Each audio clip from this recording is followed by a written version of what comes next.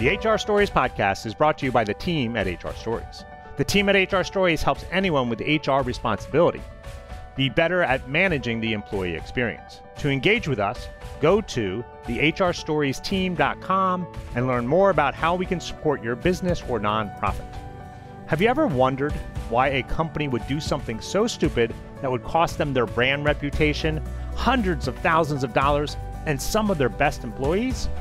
Each week, management and HR consultants John Tolheimer and Chuck Simikian dive into the stories that matter and discuss the lessons and what we should do to protect our organizations.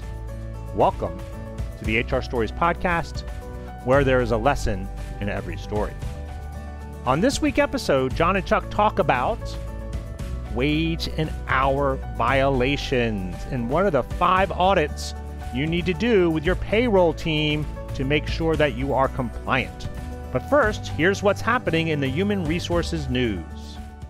We're live on the HR Stories podcast, where there's a lesson in every story. How are you this morning, Chuck? I'm fine. How's my deep voice sounding this morning, John? It's good. You sounded very good this morning. I'm in Pennsylvania. I didn't know if you knew that this week. I'm up in Pennsylvania visiting family. Working remotely, I see. Well, I'm dropping into the podcast. I can't miss a podcast episode, so I wanted to be here for you. So we do apologize, ladies and gentlemen, if there are sound and technical difficulties. It's because I am on a small laptop, and maybe things are not as good as when I'm in the home studio. So just to let you know that. So, Chuck, what's happening in the news in your area? There is a lot of stuff going in the news, not so much in my area, although Florida, as I live in Florida, Florida is full of HR-related news coming out of our capital in Tallahassee. But we're not going to go political today. However, I will share with you some really interesting things that I came across this last couple of days. And the first one I just want to share with you is, this is really interesting, John. And the headline is, are you ready? Ex-HR director sues. Yeah, he sues his company, Honeywell, for sabotaging his job and firing him because of age. So this guy joins Honeywell. He's 55 years old, and he says he was treated differently than the younger employees. He joined in July 2020. He received positive feedback and recognition for his job performance from coworkers and associates in management. And then in December 2020, a couple months later, changed supervisors, reporting to a VP of HR. And he says the new supervisor canceled a series of one-on-one meetings and then started telling him, guess what? By the way, your performance is substandard. And this guy's like, what are you talking about? I've been here 6 months. I've gotten all this great feedback. And so he says, look, to his new boss, can I have a performance improvement plan? Just tell me what I'm doing wrong. What can I work on? And the supervisor, VP of HR, refuses to do this and says, can you just train another person who ended up being his replacement? And so it's the interesting thing is, aside from the cancellation of meetings, this HR director was the oldest employee on the Honeywell HR team. He says he was treated differently than the younger people, and his supervisor would meet with all, and this is the stuff with harassment, right? Exclusion, right? So exclusion can be a form of harassment. So what ends up happening is this VP would meet with everyone else on the team rather than this one director. So it's interesting when it comes to harassment and this type of thing. Was harassment going on? I don't know. Could it be legally proven? I don't know. Maybe there's other things going on, but as we know, with the EEOC, they use that prima facie, right, on face value. If there's smoke, there may be fire. And in this case, it looks like some things are adding up, including exclusion from meetings and performance plans. So this guy may have a case, and it's interesting when the HR director files a lawsuit, huh? Yeah, yeah. It's bad that when that's happening, and so I don't know if you mentioned this. Was his boss the VP of Human Resources? Yeah, so he was a director of HR at Honeywell, and then somehow they must have had an alignment about 6 months after he started. So he started reporting to a new VP of HR. Got it. Okay. Yeah. Wow. Yeah. It'll be interesting to see where it ends. Do they settle? My guess is they're going to probably settle that. I could be wrong, but they could probably settle that just because it's just not worth the effort for Honeywell to fight it. Yeah. Well, the guy, and it's a gentleman, a man, says that he was terminated, okay? But because of the low rating they gave him, he lost $26,000 performance bonus. So I think they'll probably figure out a way to make him whole and just make this all go away. Right. Yeah. And again, those are I think, listeners, I think that's the thing that sometimes happens is your company just makes the best decision. That it's just easier to pay the person off and let them go and not get involved in that kind of stuff. And sometimes we get into, not in the sexual harassment way, but we get into arbitration, and we're dealing with some of that as well. So just something to be paying attention. It's always an option for your company, right? To kind of what do you got, that kind of stuff. John? Well, it's interesting. I don't know if you've been paying attention, but so Tuesday, the Supreme Court just had a conversation about religious accommodations in the workplace. And so there's a big court case years ago called Hardison, where the Supreme Court determined that an employer, the employer in the case would not need to bear more than de minimis cost in order to accommodate an employee's request for Saturdays off. So this had a religious person needed a Saturday off, as this poses an undue hardship, right? And so now there's a case going through it's in the Supreme Court. It was heard on Tuesday, where Groff, a post person, delivery person, was asked to work on Sundays. Well, he had a religious belief that was the Lord's Day and he was going to take the Lord's Day off. So at first, it's really more complicated than this, but I'm going to kind of simplify it. So at first, they said, all right, well, obviously you're not making that requirement. You're not coming in on Sunday. The employer said you're not coming in on Sunday, so we're going to move you to another post office which doesn't have Sunday hours. And that was fine. That was going on. That was fine. And then because they signed a contract with Amazon or one of the delivery companies for Sunday deliveries, this individual was then asked to work Sundays again and said, no, I have this. And so the company, the United States Postal Service, is saying, look, this is more than de minimis, right? We can't do our job. We can't support our customers. We need people to work on Sundays. And so that's where it's at. And so this could change a lot of things in terms of how we do religious accommodations. We know this particular Supreme Court really believes in the freedom of religion, that the freedom to exercise religion. And so it'll be interesting to see how this plays out and what the limits they put in place on that. Do they raise it above de minimis, or is it even higher? Like you have to show that it's a complete undue burden to your company. So it'll be interesting to see how that plays out. Yeah, it will have a wide-ranging impact on the companies, and I'm going to say hospitality, restaurants, hotels, theme parks, retail, anyone that's open Sunday. You know, when I was a kid, John, they had something called Blue Laws where you couldn't have everyone was closed on Sunday. Everyone was closed. And I'll never forget when the mall near me, it was a place called South Hills Village, when the mall opened up on a Sunday, and it was limited, from 12 to 5 or 11 to 5 or something like that. And I was like, wow, this is really weird. You can go grocery shopping and do things on a Sunday. And so it's crazy things like that. But I will tell you, working in the themed hospitality hotel industry, working Sundays is a huge day because we are very, very, very, very busy. A lot of employees don't like working on Sundays, but we would need them, especially the newer employees. Right. And a lot of times it was a length of service seniority thing. So it'll be interesting to see what happens and how many people find religion all of a sudden, maybe. And maybe that's a little callous to say, but I could see that happening, to get out of working on Sundays. Well, it'll be interesting to see how they define it, right? Because think of all the businesses that are open on Sunday. I mean, like you listed all of those, but I mean, we could go entertaining. I'm thinking of NASA. I'm thinking of, big tech companies, all of them that need to have people working on Sunday. And so how are they going to do that?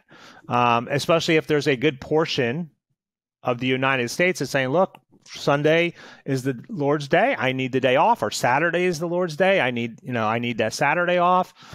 So it's going to be interesting how it plays out. I don't know how they're going to. I don't know how they're going to judge, right? And so again, we haven't listened to I didn't get a chance to listen to the arguments yet, but I think that will give us an idea. But it'll be interesting to see how they kind of play this out. Sure. And I will tell you, there were times people would come and say, I can't, well, let's talk about this. You have to go to church. Well, let's maybe, can you work an afternoon shift? I worked at years ago, Kmart, right? I'll still never forget TYSFOK. TYSFOK, John. Thank you for shopping our Kmart. That was the tagline every day. And I was a cashier for 2 summers at Kmart, and they paid.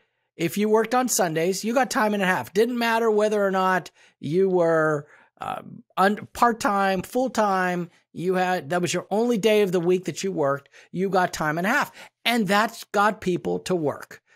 Right. Because when you're at Kmart making $4.25 an hour, you're showing your time age. And a half is big time money. Right. So, wow. All right. Well, speaking of places that work on Sundays, let's talk Hooters. Okay. All right. Wow. Okay. Hooters. That's right. Well, here's the deal. It's not so much a Hooters problem, but it is a problem with the Department of Justice, and they manage and oversee I-9s. And when a lot of companies don't realize, this is in the news, this came out just yesterday. So Hooters has a problem, had to settle with the Department of Justice because they refused to take a worker's I-9 documents. So this Hooters franchisee has this employee that shows up, and apparently she is not an American citizen. But for some reason, the person maybe the manager or whatever says, well, we can't hire you. You need to give me more documentation. So she provides all the documentation that's necessary. She's a non-citizen, and they still refused to accept, and it was valid documentation. It showed her permission to work in the country, and they kept requesting additional documentation. That can come across as and basically, Immigration and Naturalization Act prohibits employers from asking for specific documents, as we know. And a lot of times employees will say, what should I bring? And employees, driver's license, social security card, driver's license. And you can't say that. And so they were in big time trouble. And it's interesting, John, remember we talk about a lot of times it's more than just the money. So it ends up they have to provide training to their managers. They have to have a consultant come in and monitor all of their hiring processes, and because it came across as retaliation and intimidation. And they're not the only ones that have done that. But have you ever seen that before? Have you ever run into that? Well, I've heard of stories. It's never happened in any place that I have ever worked. But I've heard many stories where I think what your example was, the driver's license and the social security number, right? Because a lot of times we need the employee's driver's license. We need the employee's social security number for something else. And so we're like, well, just give us that. We can use it for the I-9. But I always coach people to like send them that document. Here's the documents. Pick whatever you want to choose from that. Oh, and by the way, I'm going to need your driver's license and social security for something else. And so just making sure that you're giving them that opportunity to do that, I think is important. And it's so easy. So my question about this case, and you may not know, so was this just a franchisee, or did that bubble up to all the Hooters? No, restaurant? it was a franchisee. It was so for these folks, it was a franchisee, but I don't know, sometimes franchisees will ask the corporate office for direction. Well, and I think one of the things we see a lot of is where franchisees who are representing a brand do something illegal, do something stupid, and that hurts the brand reputation, which is in their franchisee agreement, and then they lose their franchise license. And so, again, I think if you work, I don't know if we have listeners out there that work in franchise, make sure that you are following the laws. And if there's any question, always reach out to corporate and go, hey, this is what we're doing. Is that okay? But make sure that you tell them what state you're in, because the state laws are going to be a little bit different. So kind of paying attention to that becomes more. Yeah, and that's true. State laws, especially now, Florida requires a couple of things. But interesting enough, this was in Florida. This was up in a place called Destin, which is in the Panhandle. In the Panhandle. Yeah, I've been to Destin. Destin's a great city. You know, and just real quickly, just another example of this. There's a group called Lady M Confections. They're up in New York, and they had the same problem. They kept asking for additional and unnecessary documentation for this person to verify his eligibility to work in the United States. And once again, the Department of Justice says that an employee, potential employee applicant, can provide whatever documentation they choose as long as it shows that they're valid documents and it shows they're eligible to work in the United States. So, folks, I have to tell you, and I'll end with this, John, because I know you may have something else or may want to go on a break. But when I audit I-9s, and you and I do a lot of HR audits, and folks, by the way, if you need someone to come in before the Department of Justice comes in, you hear Better Call Saul. I don't know, it's a TV show. Better call Chuck and John. Okay, better call the team at HR Stories, because we can help you audit not only your HR processes, but we can do a deep dive into your I-9s. And every time I go into I-9s, I see things where like column A, B, and C are all filled out. Like sometimes companies feel like they have to get everything, because that will show that, boy, they really, really tried to get their passport and their license and their social security and their birth certificate. Look, we really covered ourselves. And I'll be like, no, you don't need to do that. That's going to get you in more trouble. So, yeah, I will tell you, John, one of the things I've noticed when I go into do HR audits and assessments, as you and I have talked before, first thing I look at is the I-9s. The first thing I look at is a company's I-9s during an HR audit and assessment, because if the I-9s are in great shape, I have a pretty good inkling the rest of the HR processes are going to be in good shape. But if the I-9s are a mess, or depending on the level of messness, I know that the HR audit is going to be a little more involved and a little more challenging, and we're going to have to fix a lot of things. So that's it for my... Yeah, I just want to add to that. Some advice for you listeners out there. You can do your own self-audit for I-9s. You can definitely do that. One of the documents I would get from the United States Customs and Immigration Services is the M274. And that is for the employer, and it's a guideline on how to properly fill out the I-9. So there's a lot of great information on that. And so just download it, go to their website. I think if you go to Google and put an M274 I-9 or something like that, it will probably be one of the first top documents. And then just kind of download it, read it. You can go through it. Now, look, don't have time, you're a little concerned, you have questions, reach out to Chuck and I. But good self-audit, I think you could at least start there to do that as well. So, or get the Ultimate Book of HR Checklist, which is a book that we wrote as the team at HR Stories, and we have a whole section on I-9s, I-9 audits, what to do, and how to stay compliant. Yeah, that's great. So, Chuck, let's do this. Let's take a break. We're about 20 minutes into the show today. Let's take a break. We got a couple great stories I saw. So this is going to be good. I'm interested in learning a little bit more about this. All right. See you on the other side.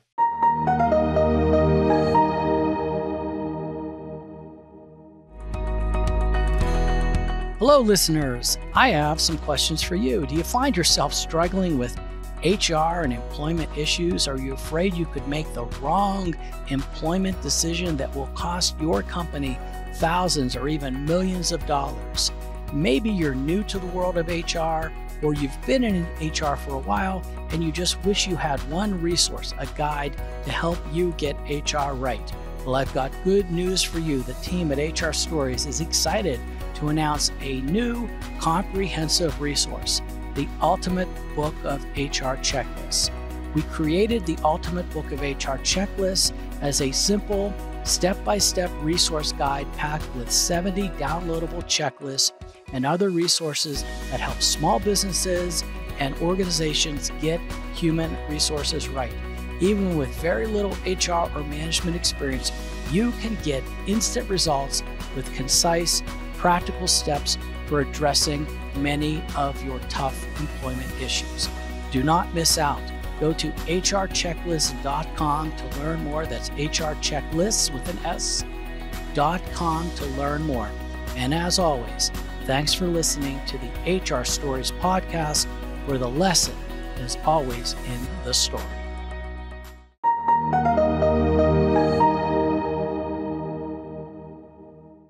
Welcome back to the HR Stories podcast, where there is a lesson in every story. Today, John and Chuck are talking about the 5 payroll audits that you need to do. All right, Chuck, we've been waiting. What are these audits? Tell me, why do I need to do an audit? That's too much work. I don't want to do them. Why are they important? Yeah, I know. Here's the deal. Ignore it and it'll go away and it'll be great. John, yeah. Now, there are so many stories in relation to this subject. I couldn't it was just tough to choose some things. But so I've got a multiple list of different short stories and examples to kind of emphasize our point today. And our point today, we're going to be discussing conducting a payroll audit. You know, as an HR professional or as a business owner, it's important to ensure that your company's payroll processes are 3 things. Okay. You need to make sure that your company's payroll processes are accurate, that they are compliant, and that they are efficient. Now, these 3 things are crucial for maintaining a healthy and successful business. And I want to break it down. Like, accuracy is essential, and it goes without saying, right? Of course, payroll needs to be accurate. And I tell folks, don't mess with someone's paycheck. And if you make a mistake, you need to fix it right away. Not only from a legal perspective, but from an ethical, but from a morale and an engagement perspective. Because if you can't get paychecks right, it doesn't matter how many company parties and, hey, we're having free cake today for someone's birthday. If you can't get paychecks right, stop all that other stuff and get the paychecks right first. Yeah, and I always tell new supervisors, like, your first course of business is to make sure your employees are getting paid properly, because for what you said, Chuck, nothing else matters if that's not happening, right? And so making sure that happens is first. So yeah, accuracy is important. I got it. Yeah. It leads to underpayment, overpayment. Overpayment's a big one. I've seen that before. Disputes with employees, inaccuracies can lead to penalties from the government agencies for not complying with tax laws and regulations. So accuracy is huge. Compliance is important. Number 2, because it ensures, the Fair Labor Standards Act, we're following all relevant laws, and state payroll laws. And as you and I say often enough, know what your state laws are because, well, they change. They change. Well, I think a lot of times, I think a lot of times, Chuck, is when that small business owner or the HR department of one, we get a system in place and we're thinking, all right, we got this, we're doing good. And they're not paying attention to, hey, the Fair Labor Standard Act wants you to do that this way now, or the state says, all right, you need to do this, or you have an employee that's going to be working in another state, and you're like, you know what, what's good enough for my state is going to be good enough for that state, and that may not be the case. And so just always going back, I mean, that's the purpose of the audit, right? You want to self-check, are we doing everything that we need to be doing to be compliant with the law? I think is really important. Yeah. And then the third thing is efficiency. And you're like, efficiency? And yeah, efficiency is important, is essential because it can help save time, money, streamlining payroll processes, reducing potential errors.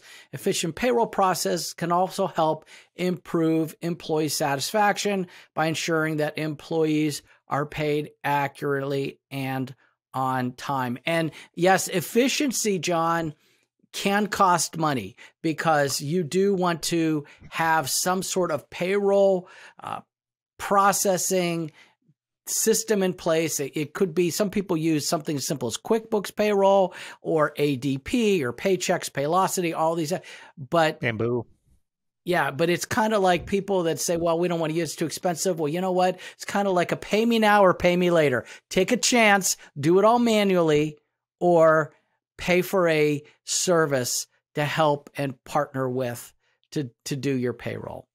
Yeah, and if you're the HR person responsible for HR, there's going to be a time as your company grows that you have to go back and look at your systems to go, is this the right system? Is this where we want to put our energy in? Because if you're spending a lot of time getting your payroll accurate, right? You're doing it yourself, you're making sure the payroll is accurate.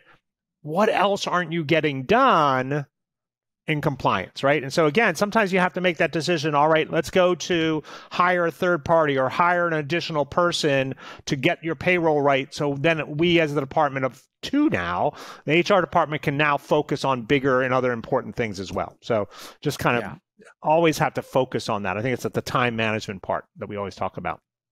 Exactly. And based on these three crucial elements, we're going to be discussing 5 key areas to focus on when conducting a payroll audit, as well as some common mistakes to look for. But before we do that, I just want to talk about, for some of our newer listeners and those that are new in HR, the government agency that oversees these areas. Pretty much, folks, it's the Department of Labor. There's a couple government agencies out there, Department of Justice, the IRS, the EEOC, and IRS is concerned too, right? They're concerned. Yeah, and I think they got some in. They got some skin in the game there. They got some skin in the game, but overall, the Department of Labor has 2 main agencies on OSHA. We all know OSHA, but another area is called the Wage and Hour Department. And Wage and Hour are the enforcers. They're the shock troops. They're the ones that show up and say, we want to see your payroll records. We want to see your payroll records. And we may want to talk to some of your employees, and we want to see your files and run us a roster. Sometimes they'll send a letter and they'll say, send us these things. But more than frequently enough, they may show up. They're like the men in black. They show up in their suits and their shirts and their ties. And of course, there's women too, right? So, but I'm just saying, they're like the men in black. They show up and they are ready to go. And you might say, well, I've got an event tomorrow. I don't have time to do this. No, it doesn't matter. They want to see your stuff now, and they're flashing badges. It's really unnerving, but it can happen. So if it does happen, and as our friend Lisa Smith, who runs the HR help desk, says, a lot of times you cannot be audit proof, right, John? You can't just be, we're audit proof, but you can close that gap, and you can be what Lisa calls as audit secure. So if you don't do these things, folks, this is you. And you know what that is? Chuck, that demonstration's not working very well on the video on the podcast. So Chuck is there. His arms are. I'll do the play-by-play. Chuck's arms are wide out. Yes, and that is what, Chuck? Full exposure. I am fully exposed. Yeah. All right. I am fully exposed. And what you want to do, and now Chuck is what? Bringing his hands together. Chuck's hands are now becoming closer and closer together. Yeah, this is great podcasting, Chuck. Remember the visual. Yes, the play-by-play. But this is a good kind of comment that I know we've been kind of teasing here, but we do a YouTube channel. So if you do want to check us out on the YouTube channel, we'll put that link in the notes so you can see the visuals of Chuck and I as we present. Always good to do. All right, so let's get into this, Chuck. I want to know, what is the first area of focus? Sure. And by the way, that was a thunderclap. I'm going from arms wide all the way back, closing my hands together, saying you're just closing that gap. All right. The first area to focus on is employee classifications. John, we've done a numerous amount of stories and podcasts on classifications, and it's important to verify that all employees are classified correctly as either exempt or non-exempt. Common mistakes include misclassifying employees, failing to track that overtime correctly. The IRS really cares about this, because if you classify people as contractors and they should be employees, that's a big problem because they're not collecting taxes. And if you're classifying people as exempt to save on overtime, then you're not paying them for all hours worked. And I'll tell you a quick story, 2018, and there's so many stories, folks. You could go back and hear a number of our podcasts about this. But for example, 2018, a California-based company was ordered to pay $4.5 million in back wages and damages for misclassifying employees as independent contractors. The employees should have been classified as employees and were therefore entitled to overtime pay and benefits. Company failed to conduct a proper audit of its employee classifications, leading to these legal consequences. Yeah, and I think one of the things, I mean, so there's two types of misclassification, just to clarify for everyone. There is the Fair Labor Standard Act classification between exempt and non-exempt, right? And so making sure that you're treating people, if they're supposed to be non-exempt, you're treating them like non-exempt. If they're, so that's the one, right? Non-exempt and exempt. Non-exempt, typically folks get overtime, or do get overtime. I guess I shouldn't say typically get overtime. And then there's the difference when we're misclassifying workers as independent contractors versus employees. And that is the one that we see a lot in construction industries. We see it a lot where somebody's like, oh, I'm just going to bring this person in for 6 months. And so they're going to be a temporary independent contractor. We're just going to have them do this. And they're doing the exact same thing as somebody else in the business, and they should be being treated as an employee. And so companies do it a lot of the times because, oh, it's cheaper, it's easier, that kind of stuff. I will tell you, I've run into situations, Chuck, where managers find it much easier to hire an independent contractor than to go through the whole HR process of hiring an employee. And so sometimes managers are like, I just got to do this. I need somebody tomorrow. Where you're like, wait, you can't do that. You can't bring somebody in. We need to do the process. And so sometimes that's where that tension lies between HR and managers on there. So, yeah, exactly. And so just a couple of tips. Just verify all your employees are classified correctly as either exempt or non-exempt, as you said. Verify whether they should be employees or independent contractors, and verify that they're being paid at the correct rate based on the classification. Review your payroll records to ensure all overtime is being paid correctly, and verify that all deductions are being taken out. And if you have questions about that, once again, the Ultimate Book of HR Checklist, we've got a whole section devoted to this on this topic of employee classifications, as well as numerous previous podcasts.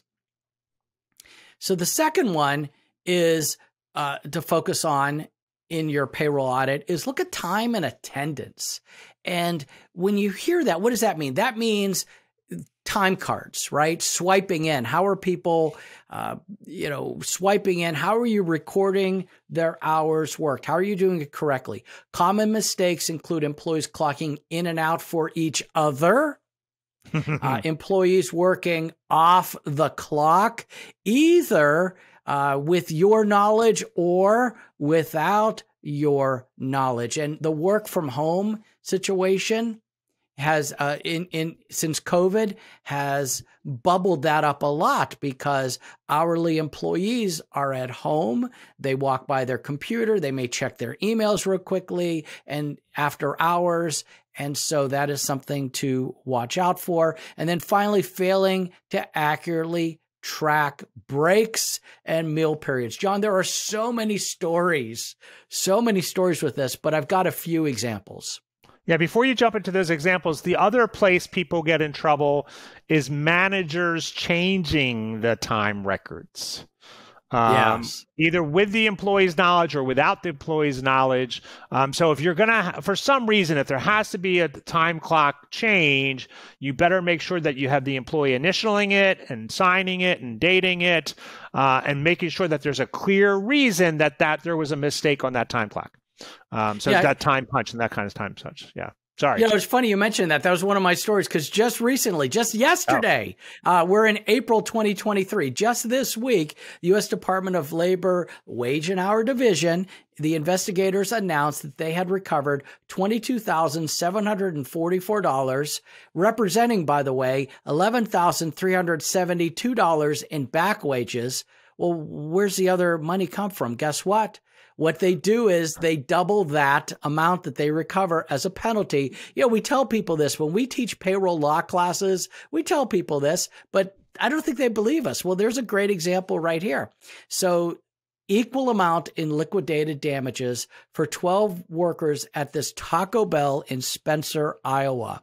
And the investigators determined that the restaurant violated the Fair Labor Standards Act minimum wage provisions when the general manager of the store started deducting time from employees' time cards before submitting the hours to the corporate office. Now, I wasn't able to, because of the short turnaround, I saw this, I wasn't able to dig into it, but typically things like this happen. Who knows why? Maybe the general manager wanted to deduct hours as a penalty, saying, well, you right. were gonna, you were late, or you were this, or you didn't do a good job, or maybe they were deducting hours because they didn't want to share overtime. So they were maybe shuffling hours from one week to another week.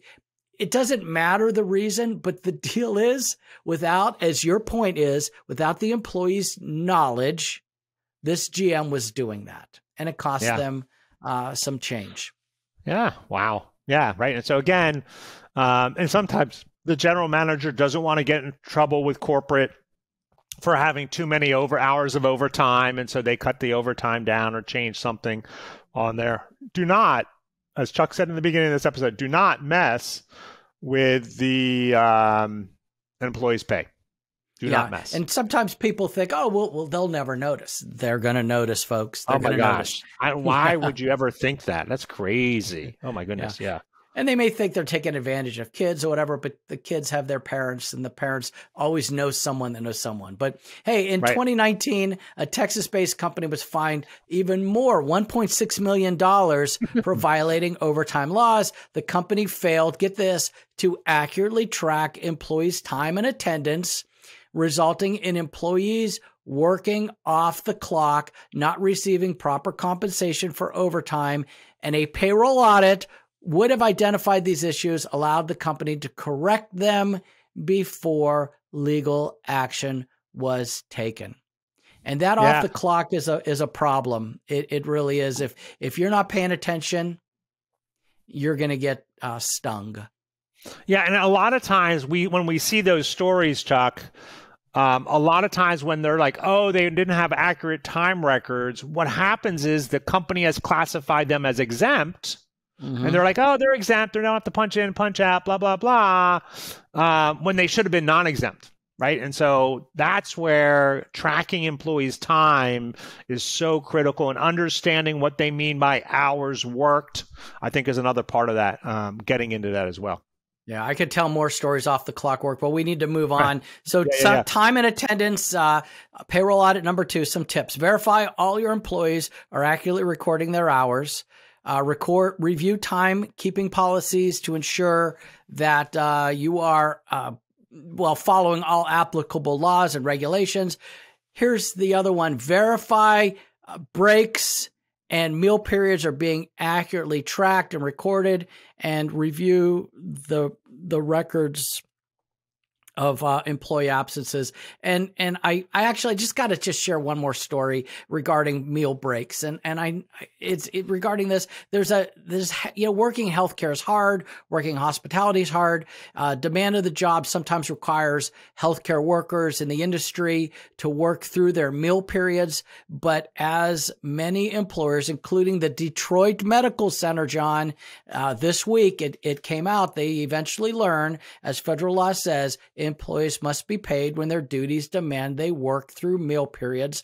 And a review of the payroll records at VHS of Michigan Incorporated, and they're operating as Detroit Medical Center, by the U.S. Department of Labor Wage and Hour Division, the shock troops, they showed up, show us your payroll records, and they found out that the facility failed to pay 13 employees for missed meal periods when their meal periods were interrupted or not taken because they were required to go back to work. So it is a prevalent thing. There's so much more to that story, but I need to move on to number 3.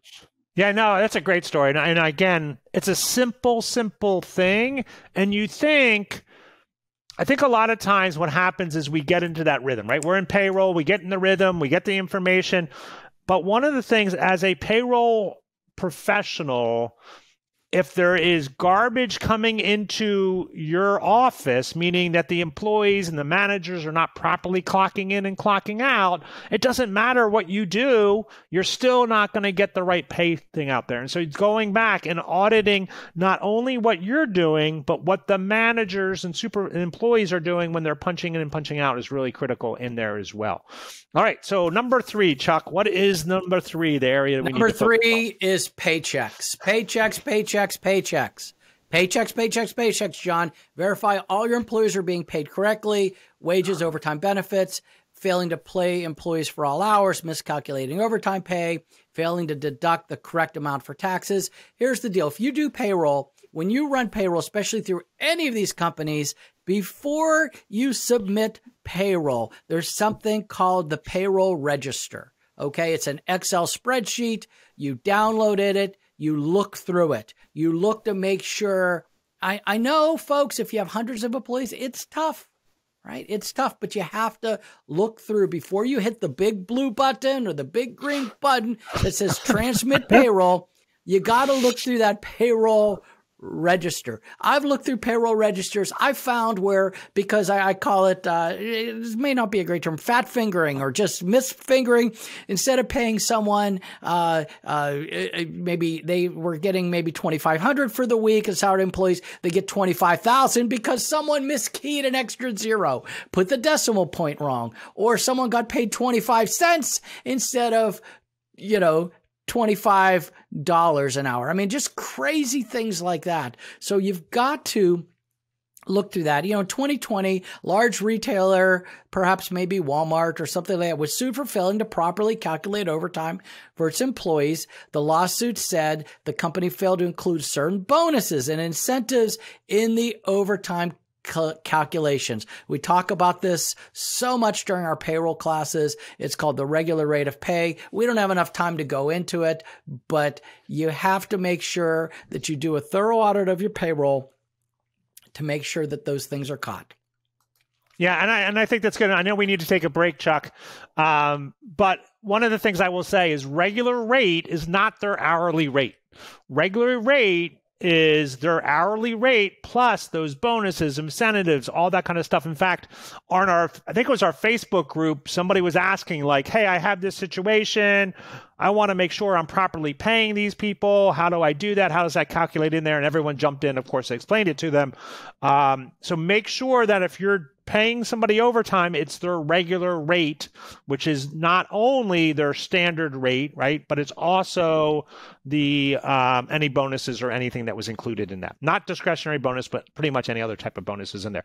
All right, Chuck, let's take a quick story. You are listening to the HR Stories podcast, where there is a lesson in every story. Harassment at work continues to be a major issue. But do you know what to do when one of your employees tells you they have been harassed at work? The team at HR Stories is presenting a half-day workshop called Investigating Harassment Complaints. Registration information is in the show notes, or you can go to hrchecklist.com and register for our newsletter. Welcome back from the break, ladies and gentlemen. This is John and Chuck. We are talking about payroll audits today and the 5 major payroll audits that you need to do. Chuck, what you got? Yeah, John, you mentioned our Facebook page. Folks, if you're new to the HR Stories podcast and you're just meeting us, the team at HR Stories, we have a Facebook page. We've got almost 2,700 people. It is dynamic. It is active. We're adding 30 to 40 people a week to this. HR professionals, business owners, anyone that has HR responsibilities. It is free. It is a service that we offer to you. It is called the Team of One HR Community. It is on Facebook. We would love for you to check it out, search it out, and join. And it is free. John, I know I got to pick up the pace here. I'm just so excited about some of these things. But number 4, the 4th area to focus on in your payroll audit, it goes without saying, but it's compliance. The big C word, compliance, right? Review payroll processes, procedures, ensure compliance to laws, regulations. Look, common mistakes include failing to file necessary tax forms, miscalculating payroll taxes, not doing the minimum wage, not adhering to overtime regulations. You know, in 2021, transportation company fined $1.5 million, failed to properly calculate payroll taxes. Company had incorrectly classified certain employees as independent contractors. And you see, these are all tied together, by the way, and failed to withhold the appropriate taxes. A payroll audit would have identified these things. So what would be some tips to make sure, in this case, I'm being compliant? Yeah. So first thing is know your laws. Know your state laws, know what taxes you need to be taking out. And this is where the efficiency comes in. You've got to find a payroll processing service. They can be inexpensive, they can be expensive, but a lot of times these services will take care of these things. And a lot of, John, it also, they will, a lot of states, every state requires you reporting new hires to the state. And so these services will take care of that. I'm not trying to advocate any particular service, but that's part of the efficiency. So you want a couple tips. Review the payroll process and ensure compliance with the laws. Verify all necessary tax forms are filled out. Do you have a W-4 on every one of your employees? I do. Yeah. Well, guess what? Yeah. Is it an option? No, it's not an option. You've got to have a W-4. You got to review the payroll taxes, verify minimum wages. And if you have garnishments, you're taking garnishments out, make sure you're doing that properly. Make sure you are following those court orders. Just so many compliance things that can trip you up. And finally, we're almost to the end here. The 5th and final area is record keeping.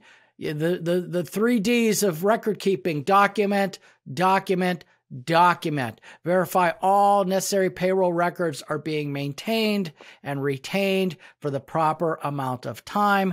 Common mistakes include failing to retain necessary records, failing to keep records in a secure and confidential manner, failing to keep accurate, up-to-date payroll records. And here's another one: actually keeping payroll records too long. Because, folks, everything's discoverable. And I wouldn't keep things longer than what the government says to keep them. You know, in 2017, a Florida-based, there it is, Florida in the news again. They call it Florida Man.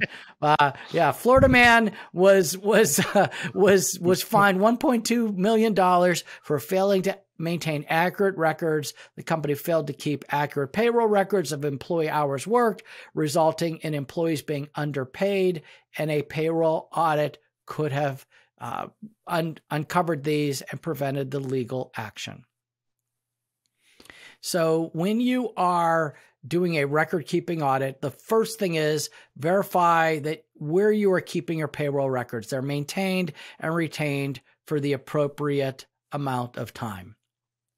Wow. That's a lot, right? And so what are those records that we need to look at, right? So we have employee earning records.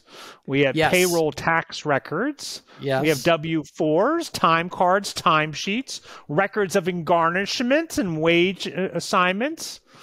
Yeah. So there's a lot, right? And so then you have to know what the length of time is for each one of those, right, Chuck? And so you have to be like, all right, how long do I need to keep them?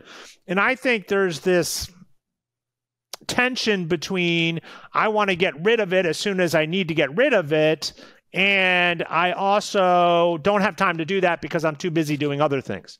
And so I think people knowing those dates, and one of the things that I found really helpful for me is when I create that record, I always put on, this is when I need to get rid of it. Right. So I put that date right on the top so I can, when I go through my files, oh, that's passed. Right. And so maybe once a year, maybe twice a year, I go through all my records and go just pull out the stuff that has expired at that time. Yeah. Yeah. You create a tickler file. And a lot of people are like, oh, they're electronic. A lot of times, John, I'll print backups because if you change payroll systems midstream and you are not able to keep some of those records or you fail to, a lot of times if you have the paper backups. But just real briefly, earning records, 3 years. Employers are required to keep these records for 3 years under the Fair Labor Standards Act. Payroll tax records, the IRS says 4 years. W-4 forms, at least 4 years after the employee's date of hire. And time cards and timesheets, at least 3 years, according to the FLSA. And don't forget garnishments. A lot of times people forget these things. They should be kept at least 1 year after termination of employment, according to the Consumer Credit Protection Act, which basically means if you get a garnishment, you fulfill it, you stop it. I still keep, and you should still keep that record of garnishment in what I call the private file of an employee, right? There's two different types of files, which we don't have time to discuss that here. We do have that in the Ultimate Book of HR Checklists. Just a quick little plug. And, and then of course, as you say, some states have their own laws for record keeping requirements. So it's always a good idea to check with your state. So anyways, review payroll records, couple of tips, including employee files, timesheets, and pay stubs. Verify all records are being kept in a secure and confidential manner. Verify all your records are up to date. Yeah, so here's my final thoughts on this episode today, Chuck. I think I need to hire a payroll company. Right? Because, I don't mean that there, but I think in terms of my skill set, my skill set is not that detail oriented and doing all that kind of stuff. And so hiring somebody, whether we're hiring a person or hiring a company to make sure that they have these processes lined up is rather important to make sure that we're doing this the right way, right? But here's the thing, and I think this is, I don't think Chuck mentioned this in the beginning. Just because you have a third party doing it doesn't mean you don't need to do the audits, right? It becomes really important that you know what they're doing, because if they get it wrong, the liability is still going to shift. Some of it's going to shift back to you. And so making sure that we do that. So what are your final thoughts, Chuck? Yeah, well, I just wanted to share that sometimes companies can get more than one or two of these wrong. And in fact, this week here, the middle of April 2023, U.S. Department of Labor, Wage and Hour Division again, they found 3 liquor stores in Mississippi and Tennessee, which, by the way, John, some companies, they own several car washes, several retail establishments, right? If you have common ownership like this group did, then you have to keep that in mind. This liquor store group paid employees straight time hours for all hours work. By doing so, they failed to pay the employees time and a half for hours over 40 in violation of the Fair Labor Standards Act. However, that's one aspect. The other one was they did not maintain complete and accurate payroll records. They had to pay $38,837 in back wages and another $38,000 in damages. A lot of times people, and what ended up happening here was, oh, I work at this store and hey, I need you to go work down the street. So if I worked already 40 hours here and we need help down the street at our other location, they would start them over again at as if instead of hour 41 for them and 42 in an 8-hour shift, they would just pay them 8 hours of straight time, not 8 hours of overtime. So yeah, and that happens a lot when you have when you have companies all reporting up to one federal employment tax identification number. Those are considered employees of that one federal, and so you have to pay attention to that. They would get overtime, even though they shifted between companies in there. So yeah, good folks, point, Chuck. Write this down in summary. The 5 payroll audit areas are employee classifications, time and attendance, paychecks, compliance, and record keeping. By completing these audits, you can identify areas that may need improvement and once again, stay ahead of things rather than having the Department of Labor come in and tell you need to do a payroll audit. You need to do it ahead of time. Folks, we can help you with these things. The team at HR Stories, we offer consulting services. We offer resources. We've got our book, The Ultimate Book of HR Checklist, that is for sale and available to you. Links are all in the show notes. We also offer consultation. You can engage with us. You can hire us. We can do payroll audits for you. We can do HR audits. We can be advisors. There is a lot of things that we do that we have seen as HR and management professionals in our career. So that's it. That's my final thoughts, John. All right. Well, thank you, ladies and gentlemen, for listening today. This has been the HR Stories podcast, where there is always a lesson in every story. Chuck, thank you so much. That was wonderful. I hope everyone got something out of it. I am going to take that back and make sure that we are doing our payroll audits here at the team at HR Stories. We will see you next week. Thank you for listening to the HR Stories podcast. The material presented in this podcast is for informational purposes only. Chuck and John always recommend using an employment lawyer or HR consultant to handle any legal concerns or HR issues. We do our best to double check sources and make sure the information we are providing is accurate. We may eliminate or embellish without changing the basic narrative to make the story easier to understand. In certain circumstances, we may change identifying information to protect the innocent. The HR Stories broadcast is brought to you by the team at HR Stories. The team at HR Stories is designed to help anyone with HR responsibilities be better at managing the employee experience. To engage with us, go to thehrStoriesTeam.com and learn more about how the team at HR Stories can support your business or nonprofit. Thank you for listening to the HR Stories podcast, where there is a lesson in every story.